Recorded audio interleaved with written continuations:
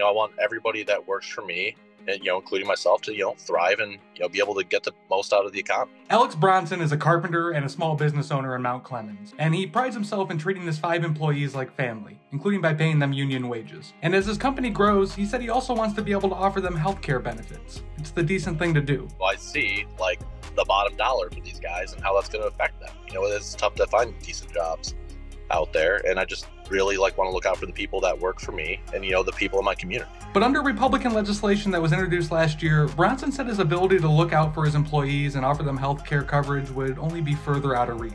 House Resolution 2811, otherwise known as the Save, Limit, Grow Act, was introduced last year and approved by the Republican-controlled U.S. House. And had it been passed into law, it would have threatened to take away Medicaid coverage and raise the cost of health care by cutting funding for community health centers, which provide health care for about 2 million Americans. If healthcare costs are high, I got to raise prices. I become less competitive. It's hard to compete with larger businesses as it is. If I'm going to build up and get more people for my business, I can't have costs like that affecting me. Among those who voted for the legislation, 5 Republican representatives from Michigan, including Bronson's representative in Congress, U.S. Representative John James. I don't know why somebody would want to cut healthcare for Macomb County, which is, still a lot of manufacturing, a lot of retail workers, a lot of service workers. That's a large part of the Macomb economy. I am absolutely worried. It's so hard to tell which way it's going to go. With Democrats in control of the Senate and President Joe Biden in the White House, that Republican bill to slash healthcare isn't going anywhere anytime soon. But the legislation paints an illustration of what healthcare would look like under GOP control, including under another Trump presidency.